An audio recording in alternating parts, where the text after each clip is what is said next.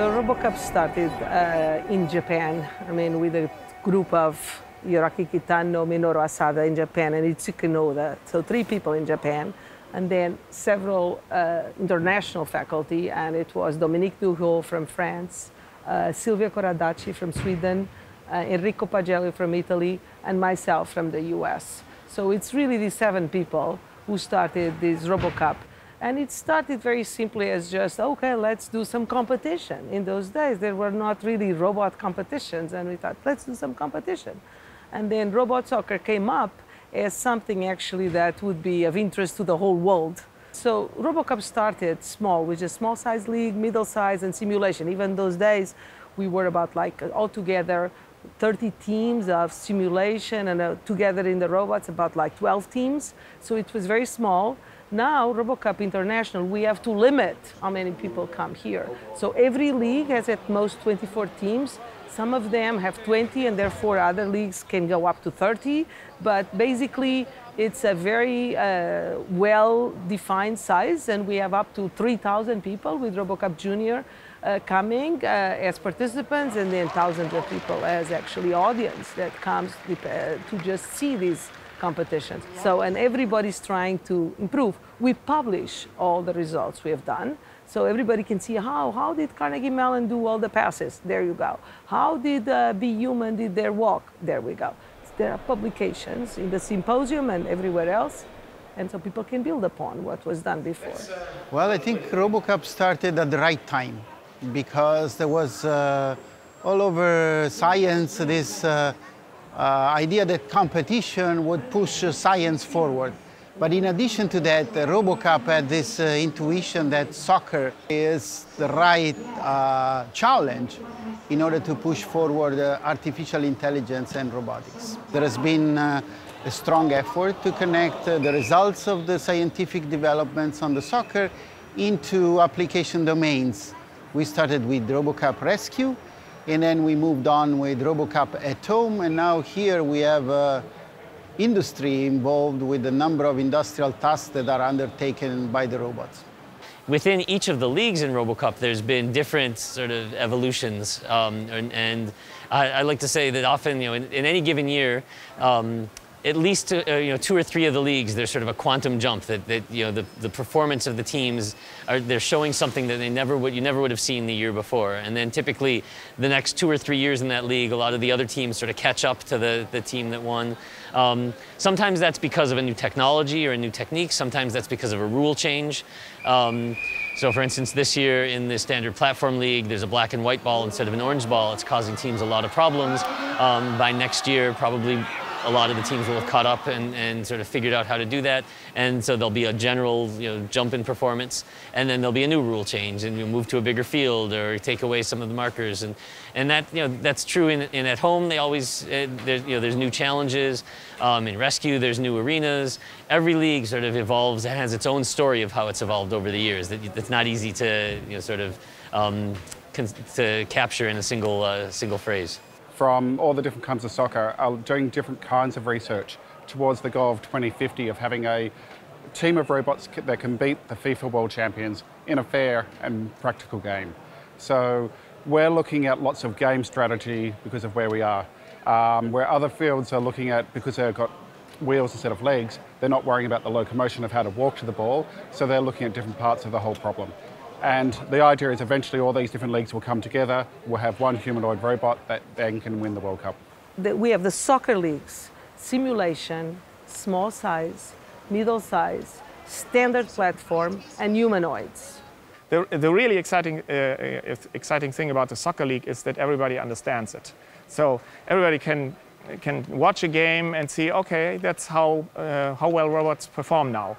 And so it's easy to compare this with how good humans play soccer.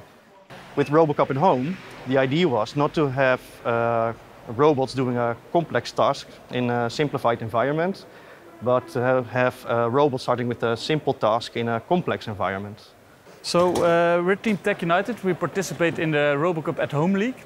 And this league is about robots doing a course in a household, obviously. The robot has to be able to do a lot of things in a household. So Today we already tested the navigation skills, the speech recognition skills, the person recognition skills, and tomorrow we will proceed by object recognition, object manipulation, following a person through an unknown space. So we will guide the robot actually throughout the whole venue, and then it must be able to find its way back on its own. In the future, I think it's really useful to have these robots in the real world, although it will take some time until they're at the level that are actually useful. And now we have to teach them the environment, teach them the objects, teach them the people, and that all takes quite some time, and it's still only able to do a limited number of tasks. But once we get further in these developments, it will definitely be useful to have one of these at home. RoboCup Junior has a soccer league and a rescue league. It's the same as major. And then also we have something called Co-Space, which is a competition that uses a simulation, but also a real robot to do communication and competition with robots. But also we have something called On Stage, which is the stage performance, but also there are some tasks that they have to do. RoboCup Junior is an educational initiative to get young people involved in robotics, to give them a challenge. It's about learning. It's about taking them on a learning path, an educational path, where they increase their knowledge, their understanding, and particularly it's about sharing knowledge and growing by learning. So it is about taking a journey. It is not just about coming and winning the prizes. That's not where we want to see these people, the young people being. In RoboCup Junior, we want to see it as a learning experience in which they're all sharing together and they're meeting people from all around the world. And I think that, to me, that is the most amazing opportunities that these children have had here, is working with children from over 30 odd different countries. And they're all the same as each other. They're all talking, they're all learning, and they're all sharing about robotics, about technology, about science. And that is my passion. That's what I'm trying to get them to do. It's very interesting. You're doing something that you see the results, and it's exciting and it's fun. The goal of the Rescue League is to develop robots that can enter areas that have been hit by a disaster and to search for survivors. So the robots have to be able to move around very complicated areas with a lot of obstacles, map the area so that they can then go back to the human rescuers to report what the environment is like and what the state of the victims is like. It gets increasingly complicated every year. So when it started, it was fairly simple, and the robots obviously couldn't handle even fairly simple terrain. And each year it gets more and more complicated. We're coming here to get experience from the old ones and communicate with the other teams and get experience from them. And we can do so many things that we have learned from the university, measure and do it real, like a real thing. Stuff like letting robots go over rubble, have them open doors, sense the environment, find victims, stuff like that. This is all meant to be simulated in the RoboCup Rescue League. Now, in the rescue simulation, there is a city, typically a big city with roads and buildings, and a disaster, usually an earthquake, happens. What we try to do is we want to recover trapped people from the debris and take them to hospital and put out the fires. RoboCup at the industry is a new league. Under this league, there is a RoboCup Logistics, RoboCup at Work. This is really industry-inspired scenario. We, as RoboCup Federation, work closely with industry to set up these industry-inspired scenarios. In the RoboCup at Work League, we are focused on manufacturing industrial robots.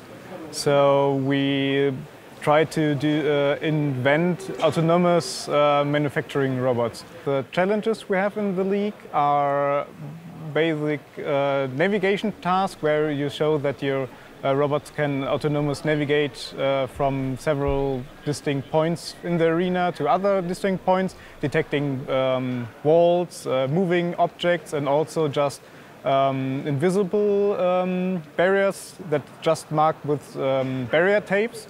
So the same, it should interact in normal workshops where humans also interact with. So if a human can see a danger tape on the ground, the robot should also see it, so it doesn't need to tell where it is. Then there are manipulation tasks, basic manipulation tasks, where just perform basic manipulation of objects like grasping, turning, putting away some stuff, and the robot never knows where the object is exactly. He gets just a short task, drive to this surface, and over this table or in this shelf, there you will find the object. And the robots that we present here are tackling exactly this problem. So the idea there is that the robots take workpieces from machine to machine, and at each machine the product is refined until you can finally deliver it. And the challenge here is particularly focused on the task planning and reasoning aspects. So what should the robots do, when should they do it, and also coordination so that robots don't interfere with each other and they have an effective distribution of the workload over the whole overall fleet. I think definitely my favorite thing about robotics is that it's always the cutting edge these days. You know, robots have only been around the last 40, 50 years, and that's because we're finally getting our electronics, our mechanics, and our software to come together. So whenever it comes to robotics, it always feels like the cutting edge, and it always feels like we're really doing the best we can with our engineering. Yeah, we're on the cutting edge, and it's a really, really hard problem to, even get a robot to see a soccer ball, let alone do things around the house, pick up rubbish, etc. And being able to work on those really hard problems and then see them applied in a real world, in a situation that's going to be useful to someone, that feeling is just fantastic. You get to see, like, this is the future. We're helping build the future.